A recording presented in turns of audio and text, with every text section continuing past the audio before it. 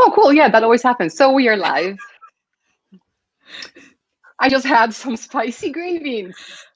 Lovely. Oh.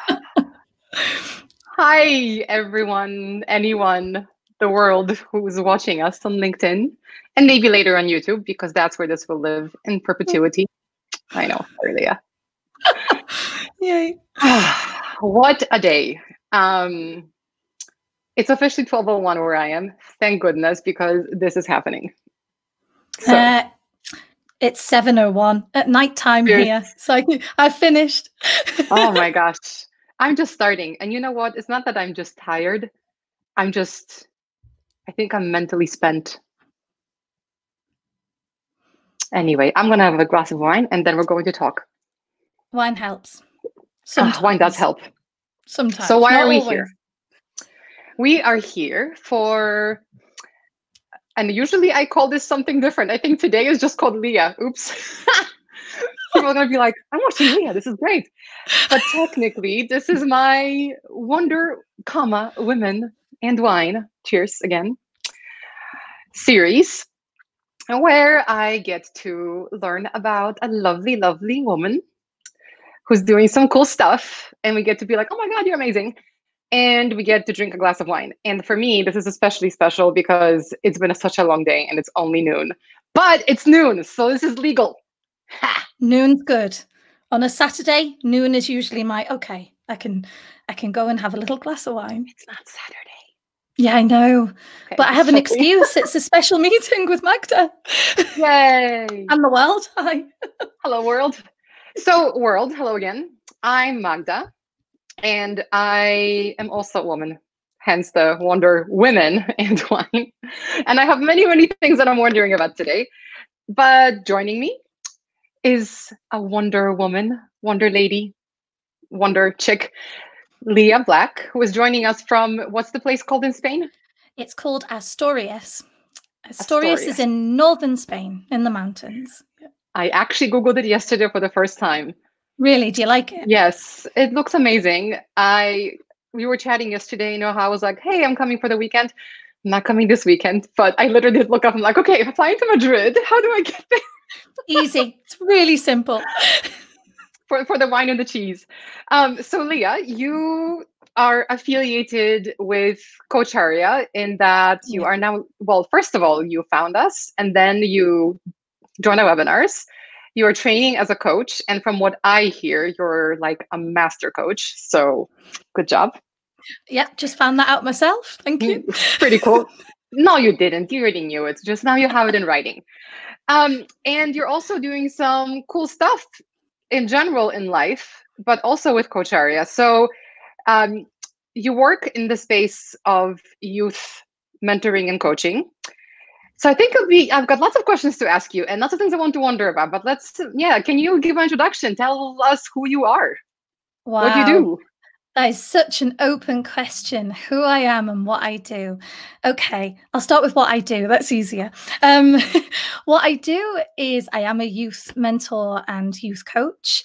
I call myself a global youth mentoring coach because I'm online and I have a lot of clients all across Europe, in Africa, and now I'm everywhere, America, India, everywhere. It's very exciting.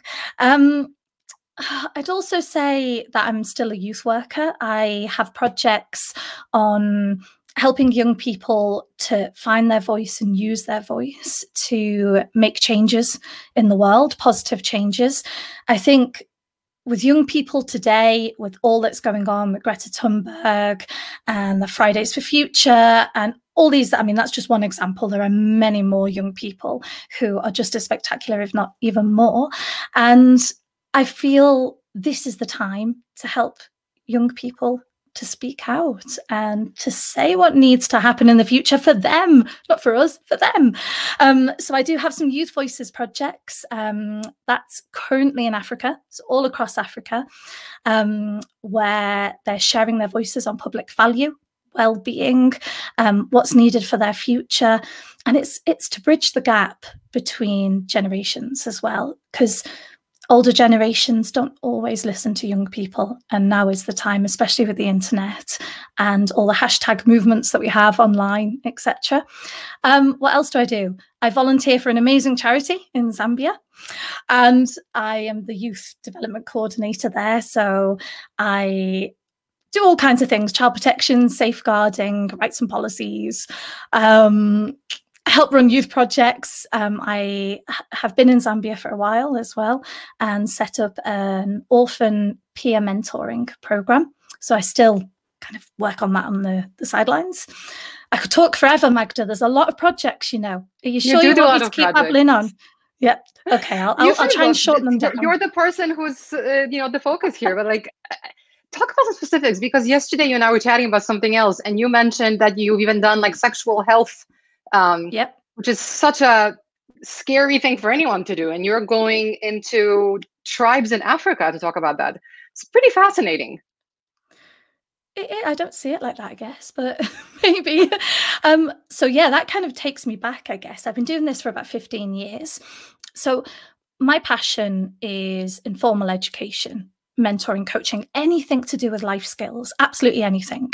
So any approach that you can take, which actually almost all of the time actually takes a coaching approach, which is why I call myself a coach. And that's what I do.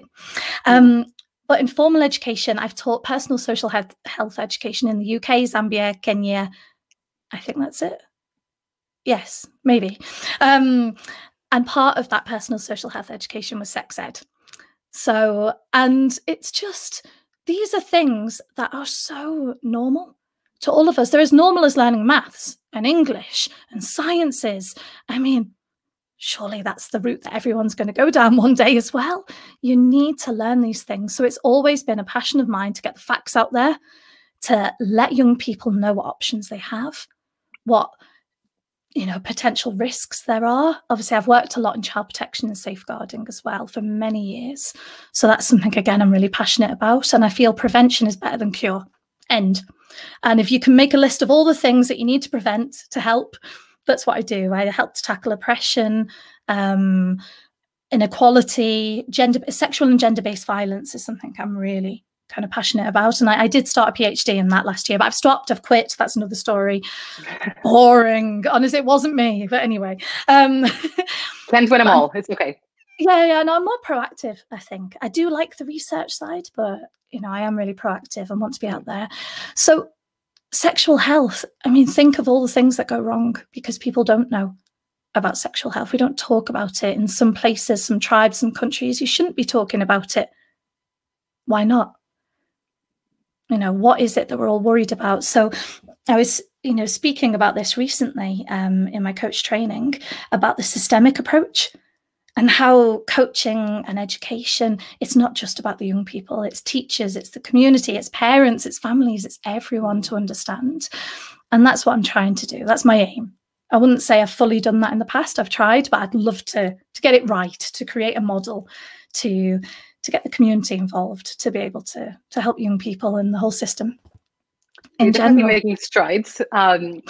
Can you tell us a little bit about the project you're doing with Coacharia? Because talk about being proactive.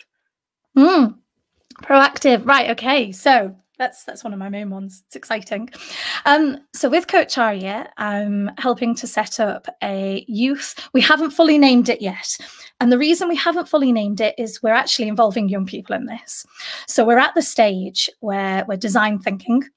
And we're getting the voice of young people involved in the design. So we've got an idea of what we want to cover. It's those life coaching, leadership skills that I personally believe are not taught enough, if at all, in some schools and some places. And if everybody in the world knew these skills about leadership, life, coaching, mentoring, etc., imagine what the world would be like. That for me is why we're doing this. And I'm so lucky that I found Coacharia, because it's not something you can do on your own. You need to do this together to be able to make that impact. And so we're creating a free, on-demand, online youth life leadership course, specifically aimed at 15 to 25-year-olds, because you're at that age of that transition into adulthood. However, it could really be any age in youth. We're making sure the content is appropriate to whomever it can help, really. So yeah, teenage years, it's mostly focused at young adults. And we've got all kinds, things like, who are you? When you asked me that question, Magda, I mean, that's one of my favorite topics. Who are you?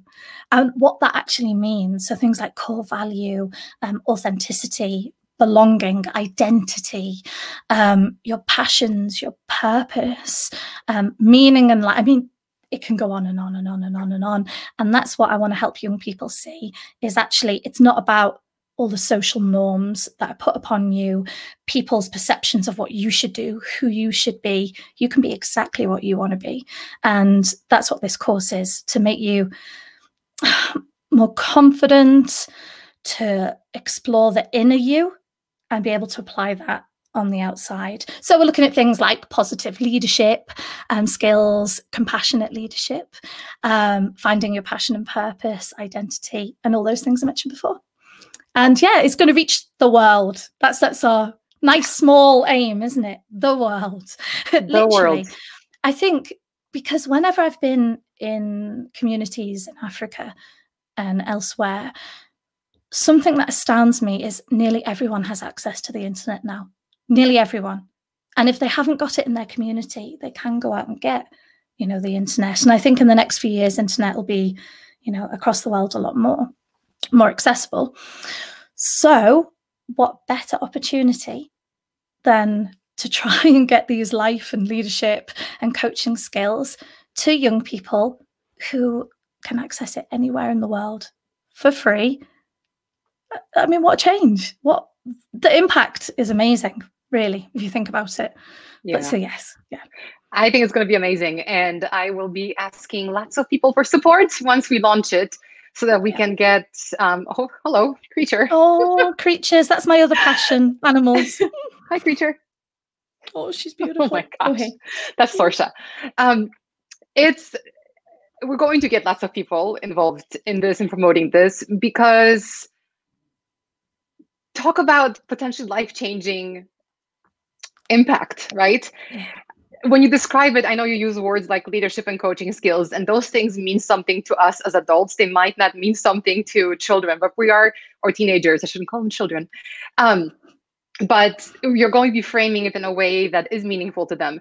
And when I think about challenges that I faced as a teen, as a college kid, and early in my career especially, all the different things you'll be addressing, I wish someone had given me 10% of that. I would have been a better student, more confident person. I think I would have saved myself a lot of tears. And yeah, just been more well-adjusted. So I'm really, really excited for this. So everyone who is watching this live or later, please know that you will be getting many emails from me and from Leah around supporting our youth initiatives in the very near future. And we thank you for your support. Yep, thank you. Not us. Do you know, Magda, that's the reason why I have a passion for this, because I didn't get anything when I was a young person. And actually, it was a rocky road. And I'm not going to talk about that, but it wasn't nice. And some not very nice things happened. And I had some really bad experiences because I didn't know. I didn't have the information. I didn't know what choices I had for myself. I didn't know what was good or bad, because when I've worked in child protection and safeguarding, there are some things, it's like we're anxious or worried or nervous, I don't know, about talking about what could happen. Those bad scenarios, or how to be more confident and how to communicate better and who to talk to. All these things, I didn't have at school at all. I'll never forget my sexual health class. I mean, it was my biology teacher. He was near retirement, much more nervous than we were. It was hilarious. Poor guy. Poor guy, honestly. And I didn't even have a clue. I mean, it was so biology kind of described to us. And what do young people do? Oh, don't worry, pets. Pets. No, my cat just fell. Oh no, poor cat. Sorry. Oh, sorry, Sorsha. It's okay. That's good. It needs comedy. Yes. Poor Sorsha. Oh, is she okay? She's fine. She's a cat. Okay, My she's okay. papers, however, not so fine. So I have now a pile of things that should not have been mixed, which just reminds me, should have put them away in their folders, I don't know, 2 weeks ago. Anyway, sorry. It's okay. It probably got me off the subject of sex education, so it's probably not bad. Let's talk about sex ed a bit more. Should I bring some bananas? But that's what it was, honestly. Yeah. I mean, and teenagers, I know from experience working with young people, curiosity is something that sadly can cause a few issues as well. So let's get the facts out there. Let's talk openly. Yeah. Yeah. So speaking of facts and talking openly. Okay. Now we know what you do. And by the way, thank you for the reactions we're getting so far on LinkedIn. I am trying to take a look at chat. It's very hard. My brain does not function on multiple screens. But Stefano and Eugene, thank you. Good to see you. I used to work with Eugene. Hi. So nice to see his face. So you're passionate about making life better for young people. Yeah. Partly driven by your experiences. And I can totally relate to that. I also want the world to be better than what I've experienced. And that's the beauty of, I think, internet technology, etc. We can actually make it happen. But that's what you want to do for others. I want to shift gears and talk about you a little bit. Because good luck. Yeah, it's okay. Look, this is why we have wine with these conversations. It helps. I should have had more. I only had one sip. Wait there. I'll have some water first. Well, come on, have some more sips. Okay. It's an N wine in this title, okay? Okay. Right. Yeah, you're fine. So, all the different issues, or not all of them, but lots of the issues you talked about, we still face as adults. You mentioned confidence. Authenticity, we use that word, and we actually had a webinar this morning on authentic leadership. And man, I have a lot of thoughts. Authenticity is something that I think about a lot because I should have asked you this before, but a lot of people, when they've met me, and the ones who like me, the ones who don't like me, don't talk to me again. But the ones who like me, a lot of times the word that's used is authenticity. And that makes me really, really proud because I'm very passionate, and it's really important to me to be myself. Every time that I haven't been myself, bad things happened, either to me, well, usually to me, but just good things did not happen. So I did learn the hard way when I gave in to societal pressures, very temporarily. But you know what? I'm done with that. Like, this is what you get. And if you don't like it, I do not give a shit. So Good. See you later. I like that.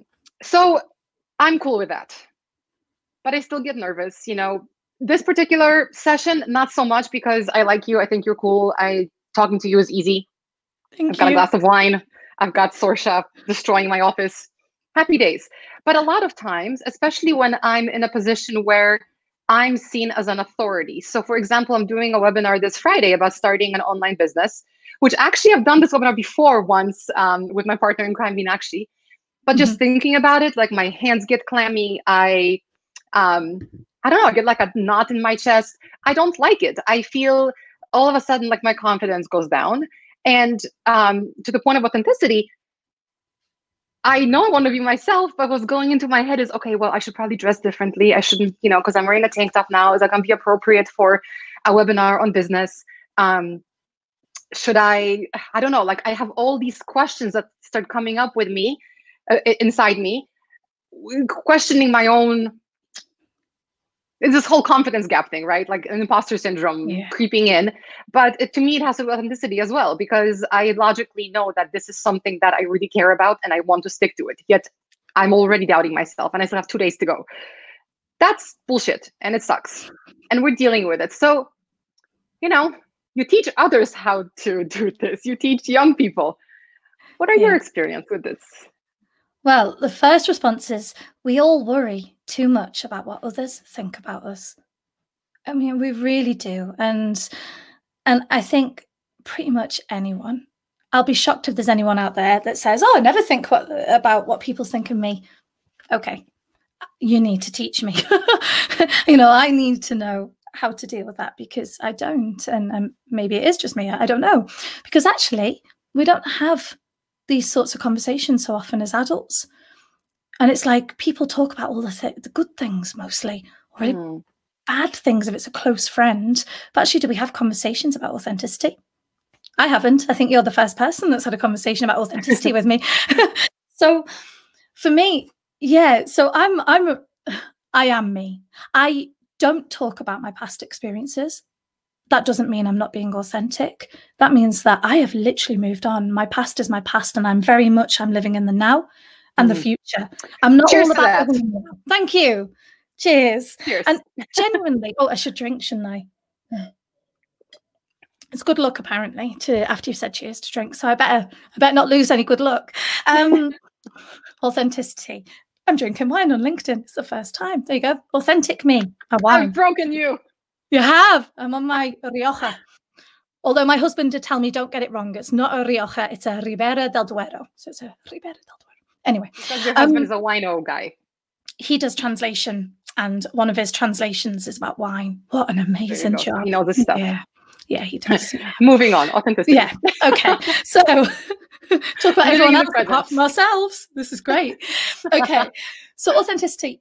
What you see is what you get with me now. And it's really interesting because when I moved to Spain, everyone came up to me and went, Leah, you're the smiley girl in the village. Everyone calls you the smiley girl. And that really kind of resonated with me because I am. I smile pretty much all of the time. And it's not fake and it's not put on. This is me. I love smiling. I find smiling one of the most amazing things because it has a ripple effect. It helps others smile. And it's actually got me through some really not so good times. So I am smiling. I do have a passion for working with young people. I live my purpose. My purpose now, and you'll find if you do the course that purpose changes. But anyway, I also know that I'm very values driven, and I have to live by that, which is why I quit the PhD, because it wasn't me.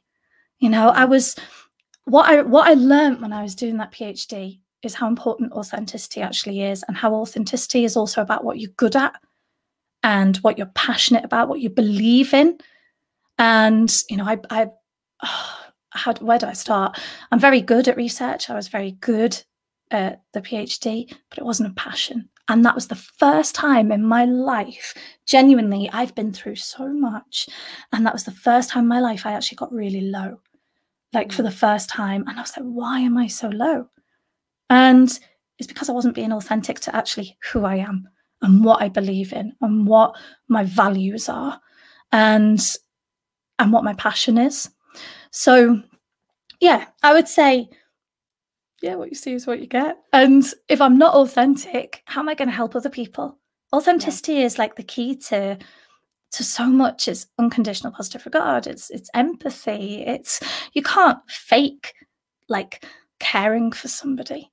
When I'm in a coaching session, I'm not just acting. I'm not coaching as a coach. I'm coaching as me, from my soul, because I have compassion and because I have love for humanity in general and for things to be good. I can see, through my experience where things are going wrong sometimes with our attitudes and our disbelief as humanity against things like climate change and other areas. So for me, that compassion has to come through. You have to be yourself, otherwise you can't help people. You can't fake it in life. If you fake it, as you said at the beginning, when things go bad, it's usually because you're faking it. You have to be you.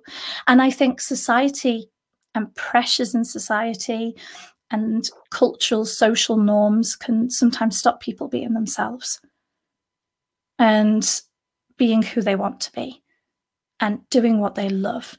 I am doing what I love. Literally, at the moment, I am in my full passion and purpose. I wouldn't change a thing. I am super, super content, fulfilled, nearly, kind of around that, but I'm happy, because I've stuck to what I believe in and what I love and what I dreamt of. So yeah, authenticity is the key. It's I think, for me personally, I don't know if it's everybody, but for me, acceptance and authenticity are two really important things for feeling fulfilled. And that's why when I say to you, I don't look back, I it's not because I'm embarrassed or I regret anything. I don't. I'm kind of glad that everything happened, because it gave me the strength to be who I am. It also helps me understand young people that I work with. Some of them, not all. I need to understand everyone from their own perspective and from themselves, their authenticity. But it does help me to understand more. It also gave me a passion to help others. And I'm really proud of my past. I'm proud of my upbringing, even all the bad bits, because it made me who I am. And without it, who would I be? I'm me because of that. And now, and because of the future and what I do. So, yeah. You are what you eat. Every experience contributes to who you are. Yeah, it's acceptance. Yeah, and that's the acceptance. I accept it. It's okay. If I don't accept it and I linger on what has happened, what's that? That's not going to help me. It's not going to help anyone. Right. I need to accept what happened, what may be, all the changes, and that helps you to be happy. So yeah, that does me anyway. So, so do you like? I have so many questions. So, you said that obviously authenticity is important. It's something that you strive for. I find that a lot of people, how to explain this? It's like almost they have this preconceived notion of what being authentic means. And they try to act what they think is authentic, and then they aren't. And I'm just thinking about, a lot of, not just recently, because right now the world is weird and everyone's kind of disheveled, but prior to the COVID craziness, I've been working from home for quite a few years. And there's so many times, especially when I'm interacting with people who I only will maybe get to do like a Zoom call or something once or only a couple of times, like limited interactions. The number of times that, they think they've already hung up, but there's like that split second between when they think the screen went off and when the screen went off, and you can see their face change. And I'm just like, I don't know if it's just me that they're like, oh, it's so good to see you. Yeah. Do you know what I'm talking about? Like, and I wonder, well, first of all, I wonder why. Like, am I just so untolerable that they have to absolutely no way. No. But why do people do it, do you think? Like, how does that serve them and why? Okay, wow. No one's ever asked me this, so I need to think deep. And why do they do it? I mean, Magda, it could literally be what we've been talking about, which is we don't learn communication skills, as in about communication skills, and how we also might react like that because that's how we react. And we don't think how the other person might perceive how we're reacting. That might just be who they are. And I think we do sometimes look into reactions very deeply. And I think that's what we were talking about the other day, about like focusing on the negatives, reading into stuff as well. And maybe that's just what they do. You never know. And I think so. So I'm judging people, basically, you're saying. Great. No, not at all. No, I'm thinking, I guess when we talk about anything like this, in a way, we are judging a situation more than a person. We have to work out, we're only humans, we're social creatures, and we have to kind of work out facial expressions and others' reactions. But maybe it's because they're sad as well. They're sad in themselves and they're putting on a smile for the rest of humanity to see. And actually, it's nothing personal, but maybe they're experiencing things in their own life and they're putting on a front to show that they're happy, which a lot of people do out there. They put on a front, I'm always happy, I'm this. And then when it's finished, kind of reverting back to that sadness. Maybe.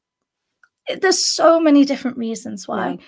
So many. It makes me feel really lucky as you're saying that, because if that's a possibility, right? But the fact that I don't have to do that, it makes me feel very lucky that I'm able to express what I want to express, and frankly, that I don't need to put on that face. So thanks, universe. Yeah. I think I'm trying to remember back, like if I do think of back then, I probably would have put on a face. And that's why everyone would have thought I was okay, actually. Yeah. And that's why a lot of people don't reach out to help, because they don't understand the non-verbal cues. Yeah. So in coaching, we know all about, non-verbal cues and the behavior that we have within our body. And those that we actually learn that.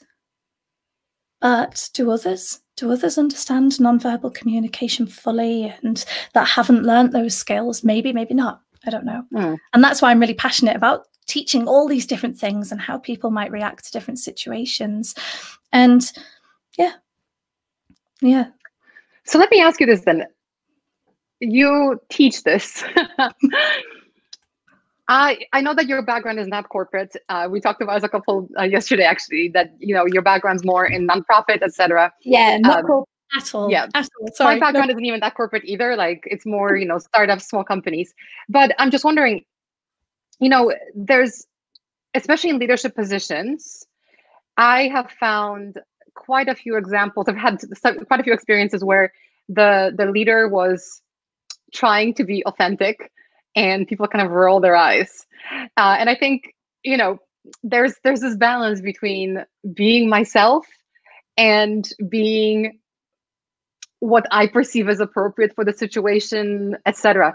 So it's, it happens, I think, especially in startup world, at least back when I was involved in that, because it's been 3 years now since I've even, interacted with other company in this way.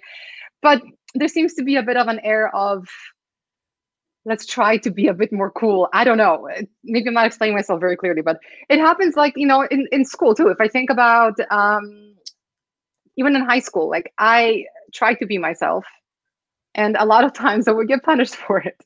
I got punished for it in work situations. And it's a conflict for me, because on one hand, I don't want to annoy people. I don't want to get fired. I don't want to be inappropriate. I don't think I'm hurting anybody, so that's not a question I'm considering. But at the same time, I can read people's body language and the nonverbal cues. So I know that I don't always rub people the wrong way. But yeah, so like, should I continue being myself, or is it appropriate sometimes to not be yourself? Because, am I asking a question? I don't know. Leah, you get me enough. You know what I'm saying. I think I get it. So basically, I actually had a conversation recently with a younger person where this topic came up, and they asked about being themselves in a job interview. And I can't obviously say all the details, but just to be themselves within that interview. And actually, the conversation moved forward to, well, make sure that you know what the company's values are, what their vision is for the next 5 years, and how you might fit into that vision. And so we do have to adapt sometimes to a situation. We can't be, we need to be ourselves, but sometimes we need to meet kind of the vision of that business, or the rules. If we're in a school or in university or in the workplace, there are rules, there are boundaries, there are norms, which I'm not too keen on the word, but anyway, within those places that you have to stick to. And sometimes it might feel that you're not being authentic. And I think that's where, for me, I'm very passionate about following what I both love and what I'm good at, because that way you're not conflicting with who you are. So if we look at it that way instead, if you do a job that you really love and you're really good at it, and you share the values of the company, then you're being who you are. You'll be able to be completely authentic. Sometimes people don't allow us to be authentic or allow us to be who we are. It's kind of the world over.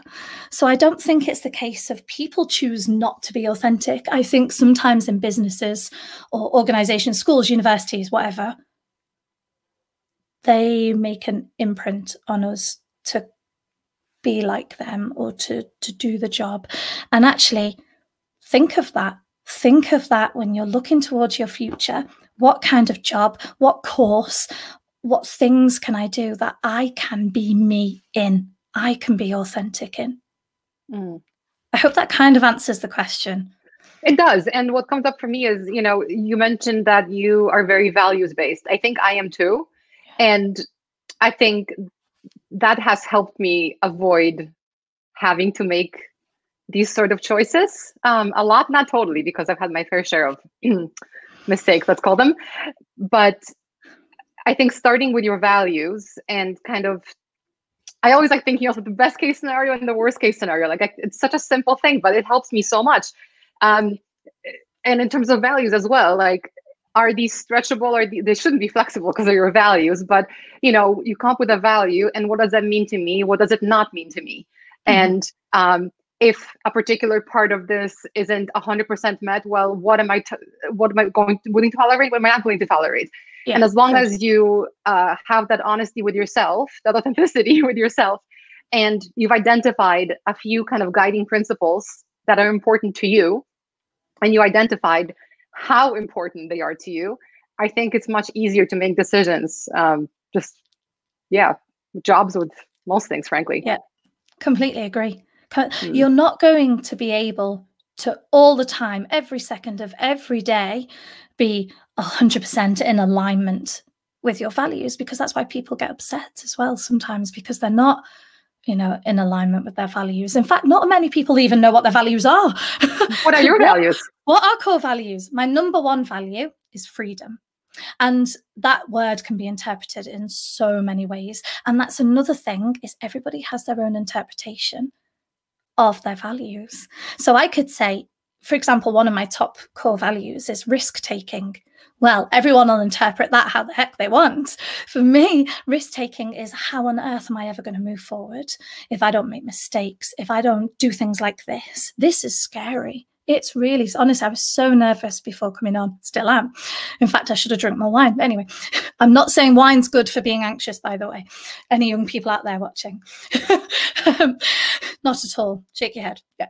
Anyway, but risk taking for me is traveling alone, is going to camp on an island in Africa, completely alone, surrounded by animals, watching the stars, where anything could go wrong, but you kind of trust that it won't, because it's going to make me a person that's deeper within myself. I'm going to see things and feel things that I could only have dreamt of before. And if I didn't take that risk, I wouldn't have experienced that. And actually, that example is one of the better examples. It was the most beautiful moment of my life, one of. If I don't go and walk, in the mountains and in the forest, and there's bears and wolves in the village. So sometimes I go into the forest and look for bears and wolves, because I used to be a wildlife conservation biologist, just in case you think why. So I love animals, I love wildlife. And you don't need to be a conservation biologist to love animals and wildlife. Thank you very much, Leah. No, true, completely. But I'm a little bit more investigative. So it's like a little hobby I do. Take on the science side. Anyway, but those risks just make you feel, for me, human. So that's the risk taking. It's not other risk taking that maybe other people would interpret it as. It's risks that will help me develop. Other core values: compassion, personal growth, privacy. And this is hard. I talked about this the other day. This is the first time in my life I'm kind of going against that. But maybe our core values can change through time. I don't know the answer. They can. And I'm glad that I'm going against that grain, because by going against that grain and doing things like this, which I would never have done a year ago, seriously, I would never, ever, ever have done all this a year ago. That's probably the risk taking that had gone too far, but it didn't. I did it, and I went there, and I got here, because young people are online. Everyone's online. So if you're going to help people, it's a really good way to reach out. Yeah, I like that. And there's loads more values, but I won't bore you with them all. No, they're not full. They're not boring. No, they are great. It's making me think. And it's just so funny because, I want to talk about authenticity today for a different reason. But as I'm listening to you, I'm just thinking that for me, authenticity is the number one most important thing. Nothing else matters to me if I can't be myself. Mainly because I think I've had a lot of people tell me in different ways that myself is not what they think is a great thing to be. And Yeah. It makes me a little bit angry and a little bit more determined to be Yeah. myself. But I mean, it does go along with lots of things you said too. Freedom and being, for me, being kind. I think is also really, really important. But it relates to me to authenticity. It's like Yeah. I am not an asshole. I can be, and you know what? If you mess with me or mine, you have no idea how much that's gonna hurt you because I will not hold back. No one messed with Hannah ever. Hannah is good. Hannah's the best. Can't wait to meet Hannah one day. She sounds Hannah's epic. pretty amazing. Yeah. She's pretty amazing. Hannah Hi, isn't Hannah. my child, but I have told her parents that I will kidnap her multiple times because she's lovely. Yeah. Anyway, I lost my train of thought. Do you know what, though, Magda? Yes. You said something that made me think about opinions. Okay. And about authenticity and stuff like that. The stuff that's we own, we're passionate about. We are who we are. And if anyone goes against that, we get very upset. Anyone does, depending on what their values are. But it doesn't help because people make judgments. They have opinions. They put across points of view. And, those things are all okay as long as you try to understand the other person first. And that is key for me as an individual. It's try and find out and understand the situation, the topic, the issue, the problem, the dreams, why someone might be angry. I work a lot with young people with behavioural difficulties. And my first question is to others, tell me about why this, I don't know, it's just really naughty or she's really, I'll go and speak with the young person and sit with them and go, tell me about this. Tell me what's going on for you. And that behaviour, and everyone's like, oh, Leah, you have a magic trick. No, I don't. I don't have a magic trick at all. I just ask open questions and try and find out about the person. And everyone else has put so much judgment on that person and so many points of view and so many opinions. And now I'm used to people going, oh, Leah, you did this, you saw this. It's like, ask me a few more questions and I'll answer. Try and understand the why or the what or the who or any of those things. Does that apply to everybody? Because I am just thinking of, and I am not sorry if this offends anybody, American president, who I can't believe that he even can. I hate him so much. I never hated a person before, I think. I disliked a few, but I never hated with every fiber of my being. I hate him. I think he's an idiot. He's more than an idiot. Oh my gosh, I'm going to stop myself before I say something that I'm not going to regret, but it's going to take forever.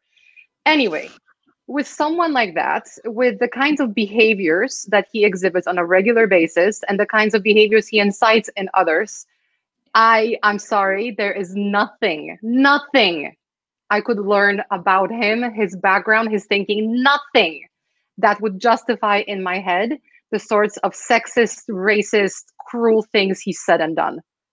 Nothing. Unconditional positive regard no longer for me applies to him.